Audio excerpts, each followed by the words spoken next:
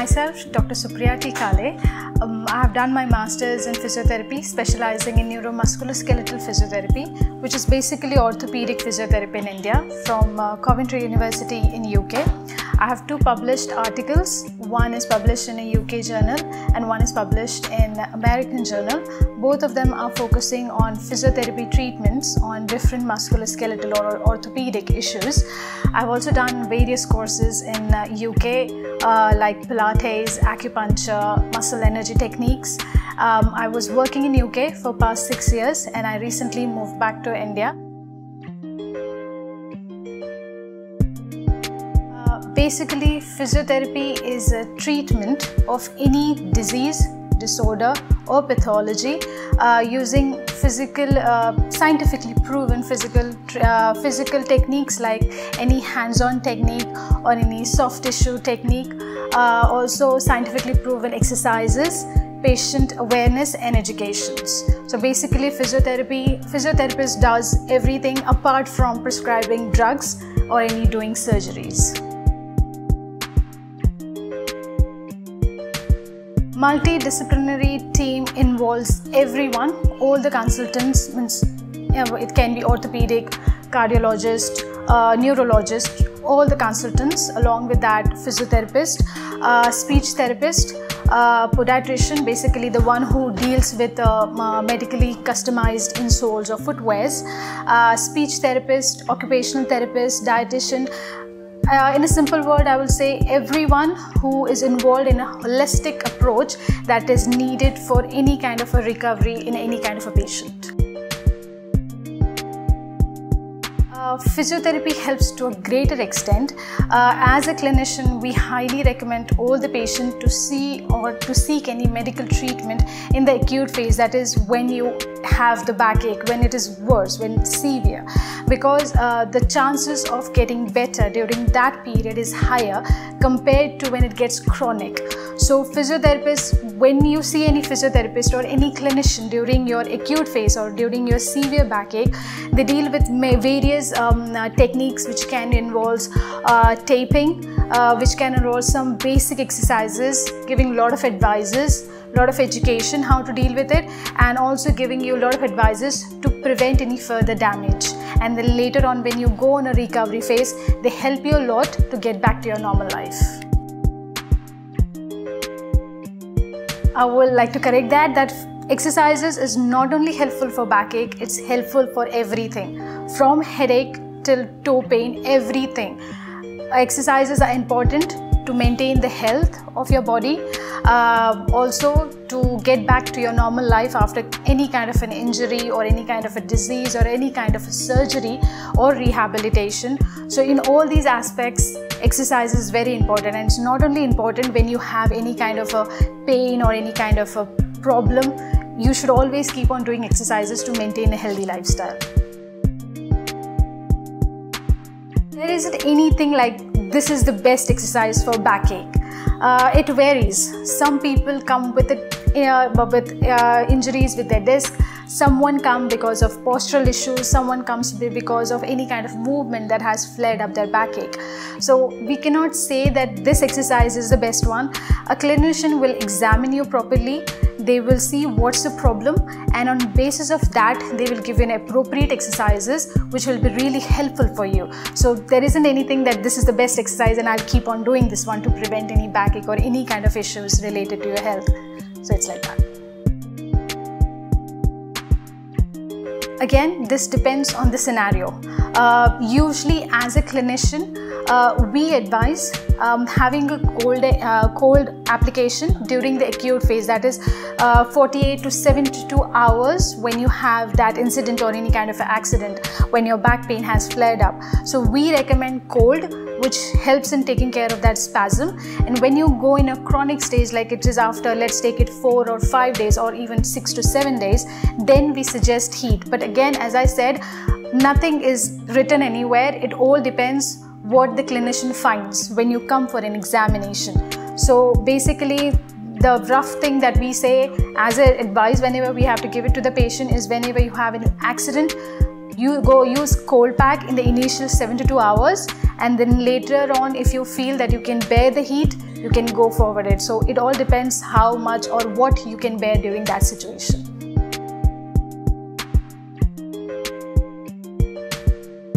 It depends for what the surgeon wants to recommend the surgery. There isn't anything that surgery is done for the backache or any kind of issues.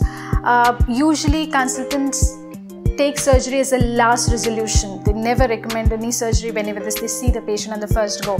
It all depends, why is it needed? There's a big question that needs to be answered, why it is needed, because at last it's an invasive treatment. That is, a patient is opened up and the chances in that of getting an infection or any kind of a complication is very high. So all these things are taken into consideration whenever a surgery is recommended. But again, surgery is not the solution for all the problem. It all depends on what the clinician finds during the examination and why they are recommending for the surgery. Before surgery or after surgery, the most important thing is having a healthy lifestyle. Now, when I say a healthy lifestyle, it involves proper exercises which are medically proven, not just doing the exercises by watching any kind of a YouTube video as someone has recommended. Doing a properly scientifically proven or exercises given by the consultant or by the physiotherapist, having a proper diet. So having a healthy lifestyle on the context of the food, and as much as you can stay away from any kind of a stress. Give priority to your health rather than giving priority to your work. I do understand work is very important, but prioritizing your health will be a lot more beneficial if you're going for any kind of a surgery. And even after surgery, again, we recommend is speaking to your consultant and going back to your normal lifestyle, which involves exercising, proper food, and getting back to your normal life. I will highly recommend, rather than just staying at home and just saying it hurts, that's not going to help. So proper exercises and a balanced diet is very important before or after surgery. Now, as I said, surgery is recommended only if it's really needed. The big question is answered, why it is needed. So, as I said, surgeons keep surgery as a last option, because the recovery after surgery, again, it depends on how the patient is. The recovery period can lengthen due to any circumstances, like there can be a complication or the person had a sedentary lifestyle before surgery. So all these things are taken into consideration. So we can't say that it takes 1 month or 2 months or 3 months. It varies individual to individual, and it also depends on the lifestyle on which the person or the patient was having before the surgery. So all these factors comes into consideration whenever anyone is said that you will need 3 months or 4 months. So there is nothing stipulated time period that this much time is needed for you to go back to your normal life.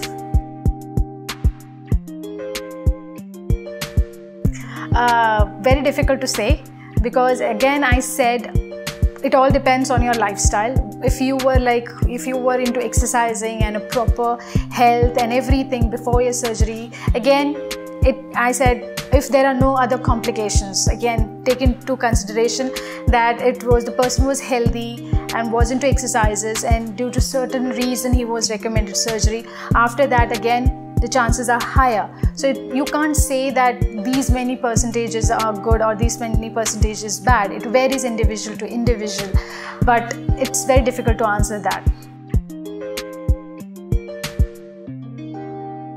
It's not important to just focus on the back, but it's very important to focus on the whole body from head to toe. So whenever you're thinking about maintaining or keeping any joint healthy, think in a holistic approach that you need the whole body, not just that segment or that part of the body.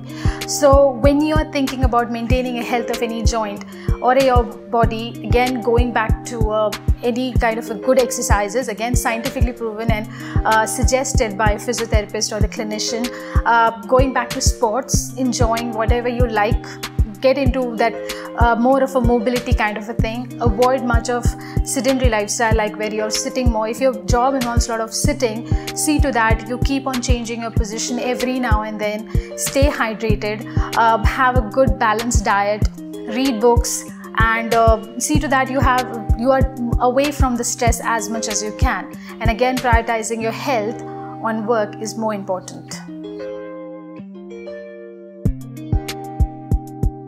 Acupuncture has two theories. One is the traditional Chinese medicine theory, in which it is said that in human body there is always a positive and negative energy flowing through the body, and it flows through certain channels in the body.